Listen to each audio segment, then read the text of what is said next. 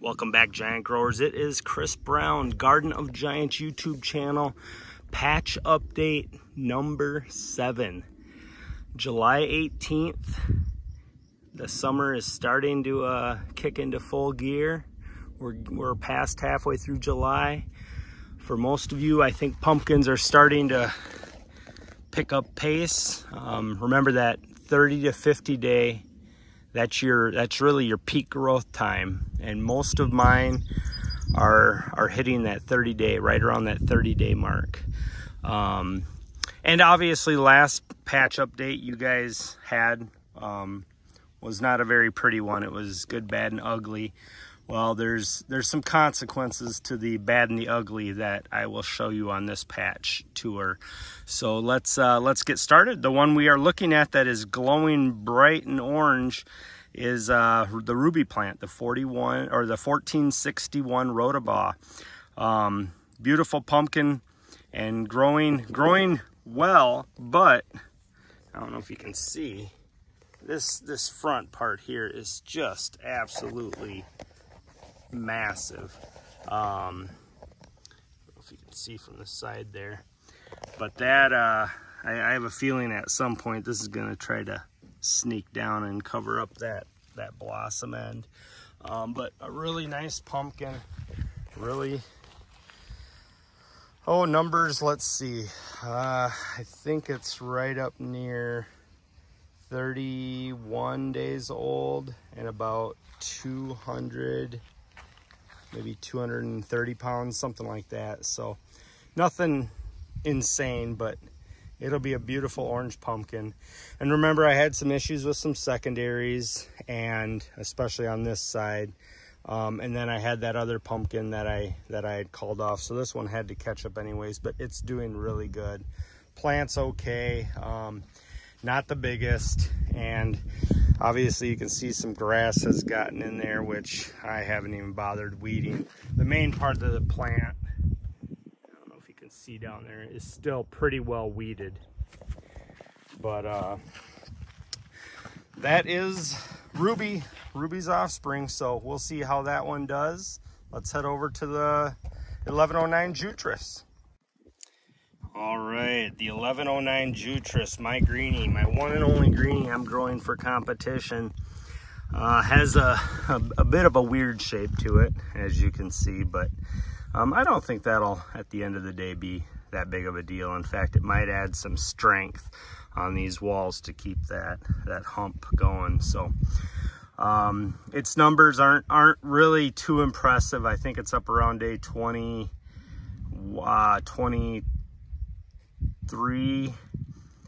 and I think it's about 200 pounds. So nothing to write home about. Now this one's growing on a secondary. My main just had a weird shape to it, and the secondary is if we can, let's jump up here. So the main vine comes along here and goes out to there. The secondary comes along here, and this is where I put this one in. So, you know, it is what it is, as long as it stays green and we just keep growing. That there's a lot of season left, so that's my hope there.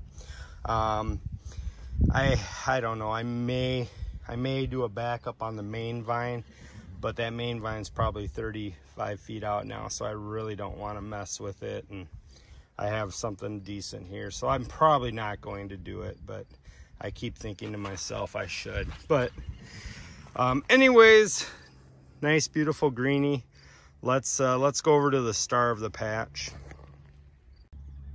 All right, this is definitely the star of the patch, the 2365 Wolf. Doing absolutely phenomenal. I think it's still, I want to say day 35, and it's around 560 pounds.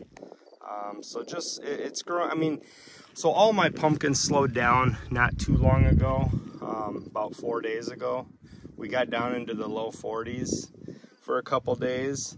I had some nice 40, 45 pound a day growth, and then that hit, and this one actually, the day after that 41 or 46, 45 degree day, it only grew about 11 pounds that day according to the tape. So it just almost brought it to a stop. But last night it picked back up. It's about 38.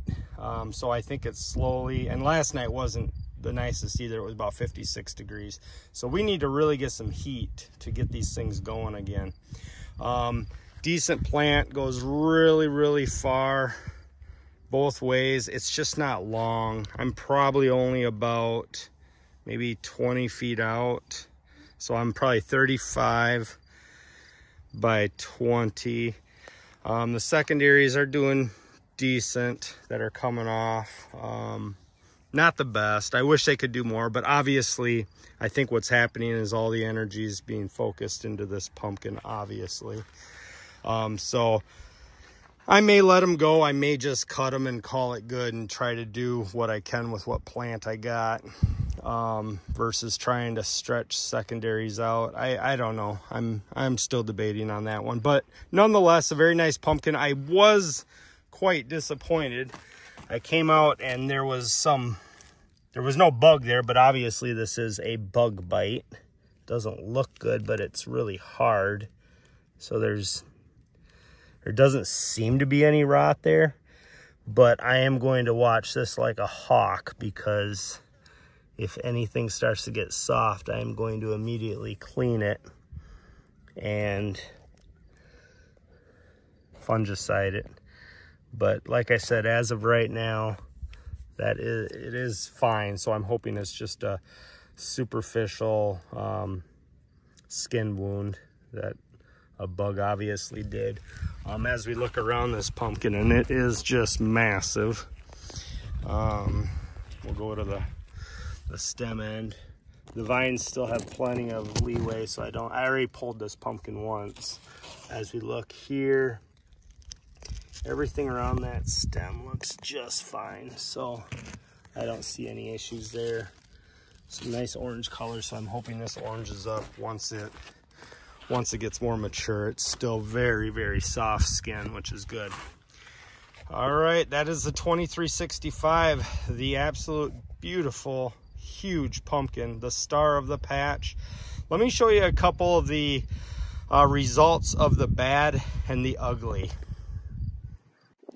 All right, real quick, my Gunstrom, it aborted its pumpkin, and I found some cucumber beetles on it, and I did a spray, but I think it might have been too late. I started to see some funky stuff on the tips, and I got just too nervous.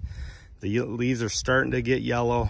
I just pulled it. I didn't want anything to obviously spread to any other plant. So that, and because that 130 pounder aborted on me, it just, to start another one this late in the game wasn't worth it. So I pulled it, I got rid of it. And then, I don't know if you guys remember the foaming stump U-turn plant, but I decided that wasn't worth my time or effort, so I took that out. I am kind of running a little experiment. I don't think it'll do much, but this pumpkin is still growing, and it's on, you know, about a 6-7 foot vine, buried and rooted. From there, it's rooted all the way to there. But it is still growing, not much, but it is still growing every day, which is crazy. Has just a beautiful shape. I really wish I could have had that 1552 young go. That definitely hurts my chances of an HD this year, because that I think would have been about as a guarantee as an HD as you can get. So everybody that is bringing a pretty pumpkin this year, you're welcome. Ha, just kidding.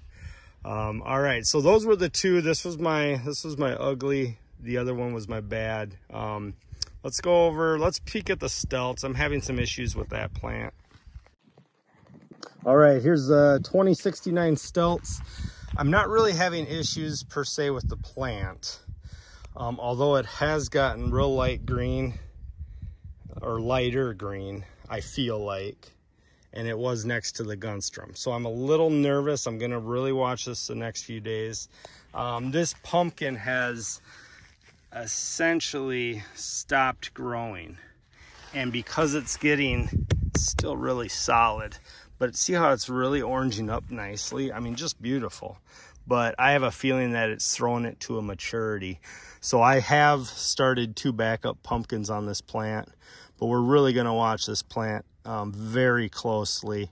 If I start to see anything that slightly resembles a disease, this thing's gonna go away in a hurry. But as of right now, I'm hoping that this stopped because of some stress issue that I can't figure out why. It has not aborted, it has not rotted. There's nothing on there that says it is rotting. As you can see, everything around there looks good. In fact, when I say stop, it's just really weird. It's putting on like just a couple inches a day, and it's about day 30. It shouldn't be this slow. So I don't know what exactly is going on, but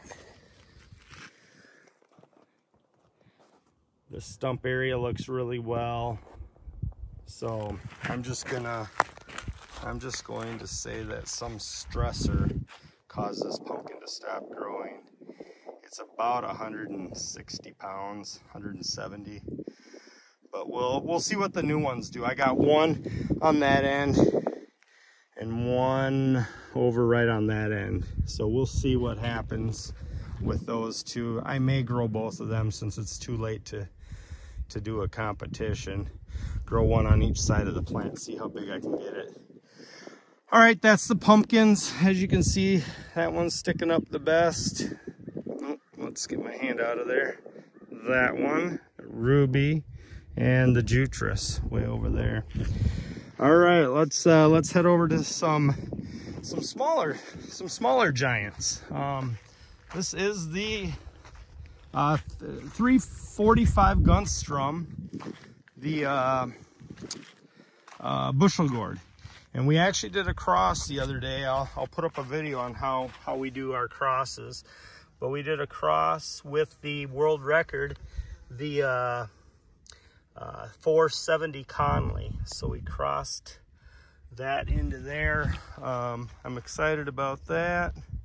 I think the Conley has kind of a little ridge or a little nose on its fruit, and the 345 Gunstrom is in my lineage path, the 331 I grew, where it's just round. You don't have any sort of protrusion. So I really wanted to mix those two varieties. And here's the 470 Conley. And actually, let's go down here. I pollinated 2 on the exact same day. Now, I'm excited about that because what I'll be able to do is I'll be able to really gauge them. I'll see which one is taking the lead, pulling off more pounds, more inches a day, and then I'll go with that one. As you can see what I'm talking about, this little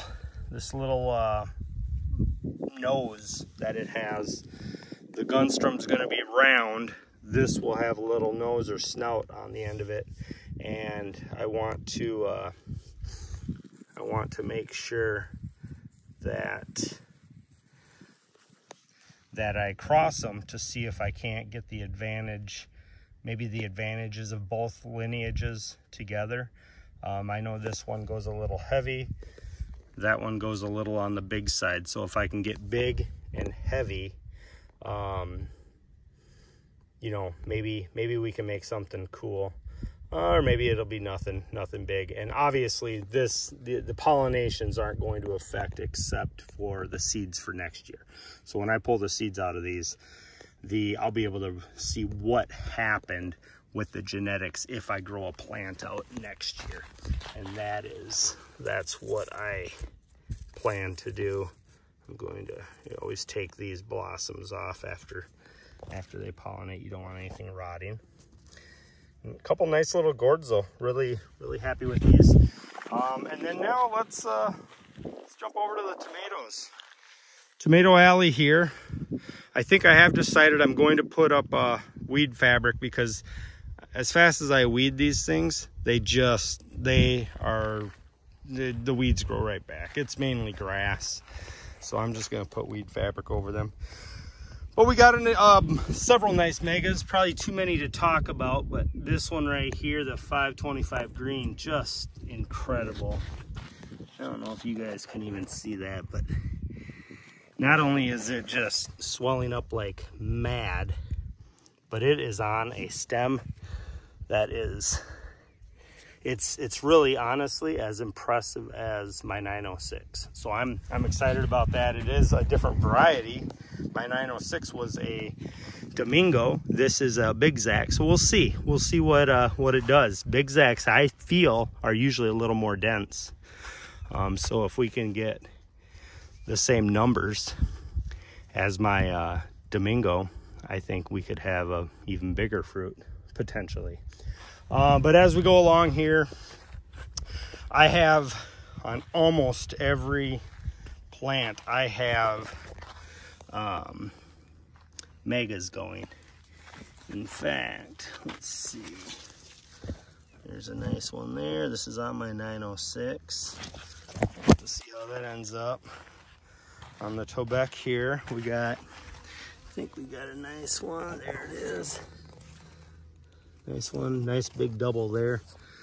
There's actually another one on there I'm watching too, just to see. The bees always pollinating.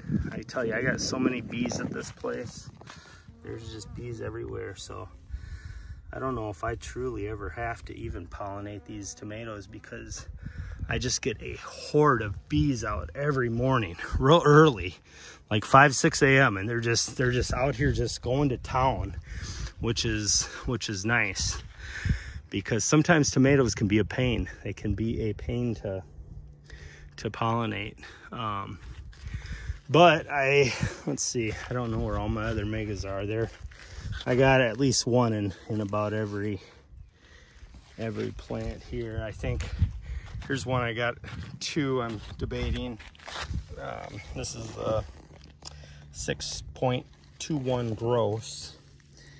This that's a very nice one there, but that one right there may win it. That's a massive fruit with a very nice stem. So, and actually there's another one right above it. So this plant, I'm gonna have to do some decision making. I got 1, 2, 3, 4 megas on one plant. Oh wait, 5 megas. Where is it here? Right there. 5 megas on one plant. Oh boy, I gotta make some decisions on this one, so I can send the energy all to one. But that's about it. We do have giant cantaloupe. I'm gonna grow this out a little bit more before I set something on it. I'm gonna try to time it just right for an October way off, but that may be difficult. Here's my gopher issue. I'm literally about to go Caddyshack on it. I bought some smoke bombs, so I think we're just gonna bomb this thing. I may do a video on it and show that later. But that thing is driving me absolutely crazy. And then we got the butternut squash, we got the 2 field pumpkins, and the world record marrow. They are all doing good. I wish this one was a little bigger, but these guys are right where I want them. I'm gonna go for an August 1st, or at least first week in August pollination, and that should be just about perfect. And then last but not least in this one, Sunflower Alley here. Thanks to the gopher, I've lost 4 sunflowers. This one's probably next if I can't catch them. But I think I still have 2, 4, 6, 8, 9 9 really nice sunflowers getting big, so we'll see what they turn into. And then let's go over to the back patch here.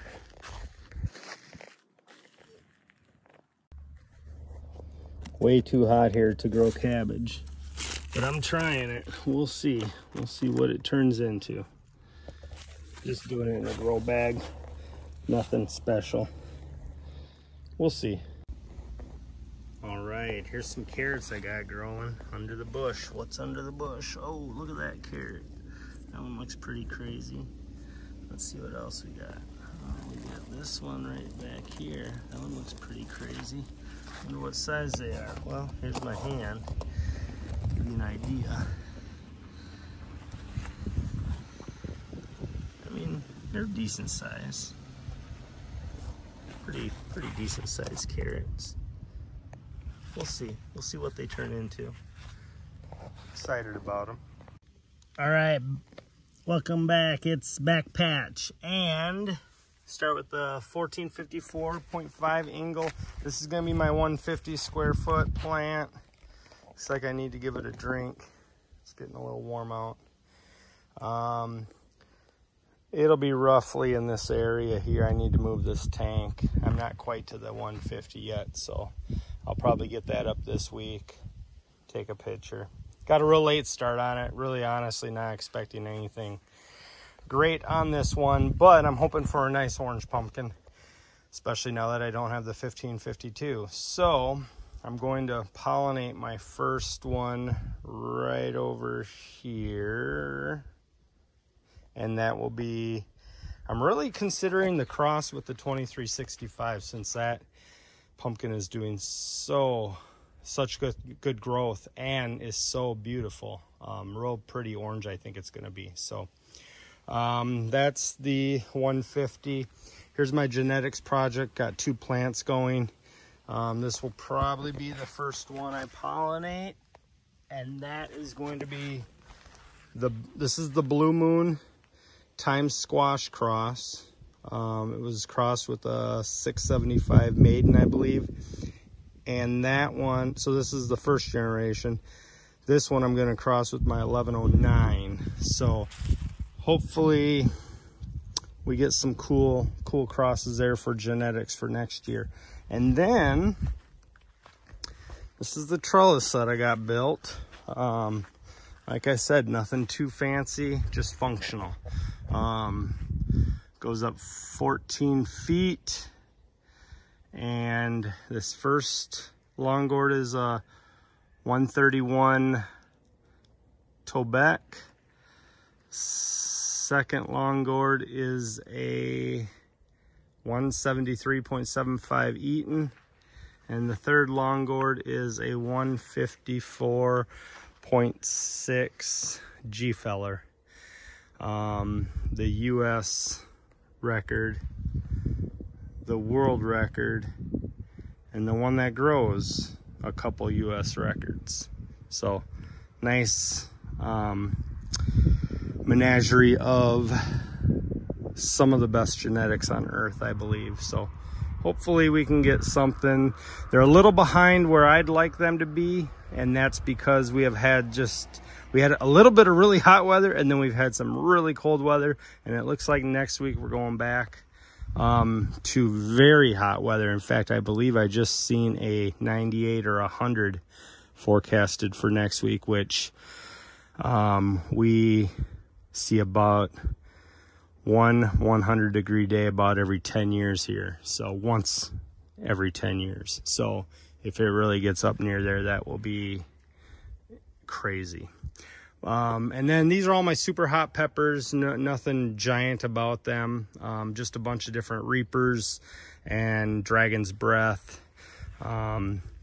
Maybe gonna do some crossing. We'll see how the season progresses. There's a Pepper X I'm trying. We'll see if that really turns into anything or if it's just a joke. I have a story behind it, but we can get into that later, maybe this winter.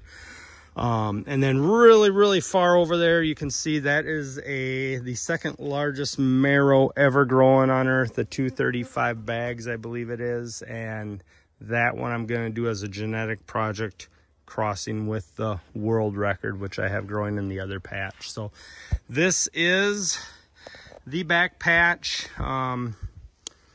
Nothing too impressive or extraordinary yet, but we're getting there. It's all coming together. A lot of summer left to watch everything grow. Like I said, just in the middle of July here. So thanks so much, guys. If you like the video, hit like. If you want to see more of these, hit subscribe.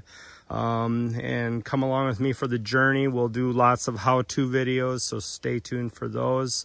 Otherwise, have a great week and a great summer, and grow them big.